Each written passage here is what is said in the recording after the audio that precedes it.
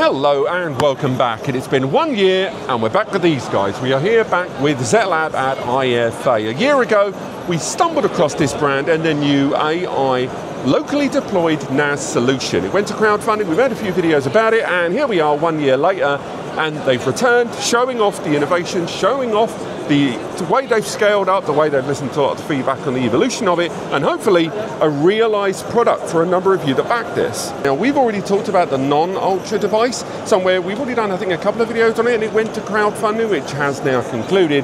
But now we're seeing more about not only the capabilities, but also the design of the Ultra, and they have made a few changes to that Ultra series box. But alongside that, there have been a few software changes. So, for example, they have now started rolling out that mobile application. It's gone into early testing. Not all of the features are currently available. It's things like the photo and video management there, but things like the semantic search have yet to be implemented, and there is limited system control, at least at the time. The brand is telling me that they are going to scale that up in time for the first series of devices to drop.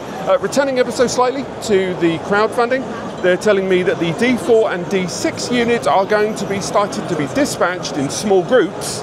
Now they are going to be aiming for September for the first few waves of the D4 and D6 models. They're the ones powered by that arcade chip rolling out from those crowdfunding backers. Now when it comes to the Ultra series of devices, they are saying that they're going to be aiming later towards the year, somewhere towards October, definitely before the end of 2025, they tell me. But alongside that, the Ultra has seen some changes. So improvements in the cooling configuration. They've now integrated some new vents into either side of the device because they've noticed there was quite a big build-up and then a little bit more of the dissipation of the air coming out of the device. Now, alongside that, there have been a little bit of scale and tweaks and changes to that software. Now, these changes that I'm going to go on to affect both the non-Ultra and the Ultra series box. Now, it really comes down into two main bits of feedback they got from multiple reviewers and, of course, backers there in the comments. These came down to how users interfaced with the AI LLM service and how it would return results. So number one of the largest bits of feedback they got back was the consolidation of those search results.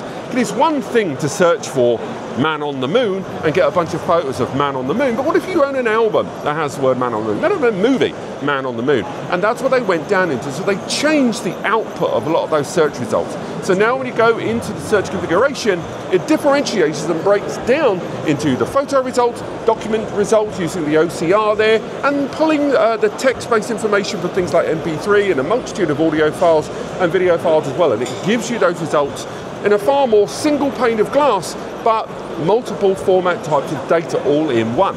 And then they scale on top of that with the knowledge base, which they again have tweaked in the way it's done, allowing you to use the local LLM or AI deploy, or if you're using the non-Ultra system, the client application, it allows you to dig deeper into that. So say, for example, you have found a result, man on the moon, and it's come up with a book.